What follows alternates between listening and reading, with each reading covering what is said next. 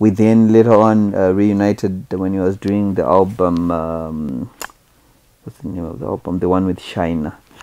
It was big, and now he was now aiming for the bigger guns now, because he took 3 producers, if I'm not mistaken. I was there, Mono Mkundu was there, Jairo Sambahamba was there, Andy Brown was there, fine as a guitarist, but also I think in a way he had also a say, he had also a capacity as a producer. These guys teamed up with me, young as I was, and we worked on an album. But of note was a song that we actually created from the start, which is Shaina. We created the song, called some guys from Seventh Day Adventists to do like the whole choir thing.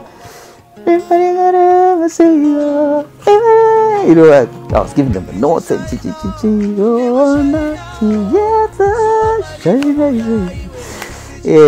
and you know, just thinking that it's a small song. So we did the first draft. After we did the first draft, we then decided that we were going to have 2 mixes, because then he took it now to the big guys, Mono Mkudu and Andy Brown.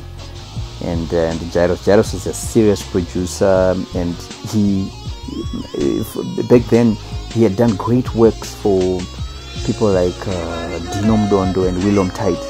We're talking songs that really made sense. Ana Roni Huni, Mazwa Ose, and even Innocent Tsegot, he had done stuff with him. He had excellent sound. He was a crazy guy when it comes to you know, to putting sound together. So Alexio went to them, gave them the draft that we had made, and then they improved it.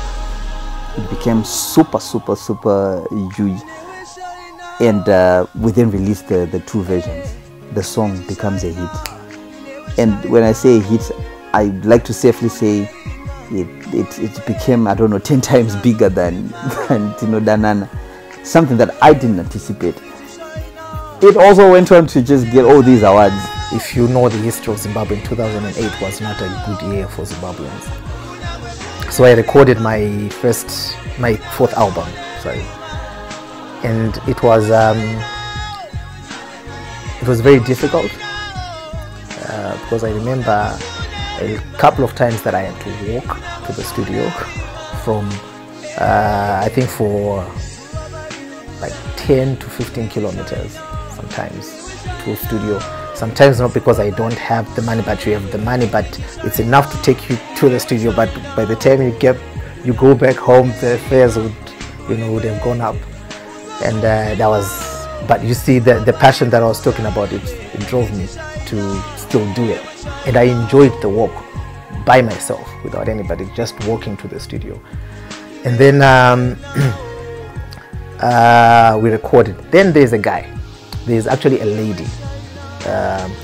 Who noticed, and she said she wanted to manage me, but then I'm not sure what happened, because she didn't really take up the role, but she sort of handed me over to another guy called Prince Jandire. Is now based in the UK. Prince Jandire managed me for a while. He also helped me with a lot of funding for the project, which became easier for me. And then I recorded my 4th album. My 4th album had the song Shaina. I remember I had traveled to South Africa to see a friend, and he was very negative about, you know, the future of our country, Zimbabwe. But then, you know, I thought to myself, what good would that do, you know, not being hopeful for your own country? So, and they actually said in these words, people are waiting for the sun to come up in Zimbabwe, it will never come up. And I'm like, oh, wow, that's a Zimbabwean in South Africa was saying this.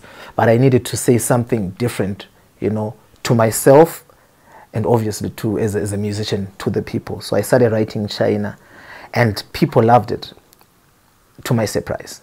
I was not writing it to become a hit song. I was just writing a song because that's what I felt at that moment, and it became a hit song. I would proudly say it was an anthem for the end of 2008 to 2009. I performed at the Miss Tourism Zimbabwe in 2008 on the 31st of December. I remember that vividly because I had just gotten married on the 28th of December. I had a wedding then, so I was actually, it was during my honeymoon, so I had to come from my honeymoon back to the performance and performed, and it became the song that I never, the response was overwhelming for me. And then, yeah, so that was it for Kana. It gave me a name. Most people started calling me Shaina because of that song. On that album also there were a couple of hit songs, also Karwiyo, which is a love song that people loved. And then I had an award also. It won Video of the Year for 2009, sponsored by Philip Chiangwa. And I got quite a few bucks from that, which was very encouraging. Like, so on Karwiyo, one thing that I really emphasized on, or that I really worked on, was the bass line. Because naturally, I really love the bass guitar, although I'm a guitarist. But even when I compose my own music, I started composing music when I was around 12, 13. I made sure that every song that I composed, the bass line, the drum pattern, and then everything else. So when we first did Karwiyo, like I said before, it was R&B-ish.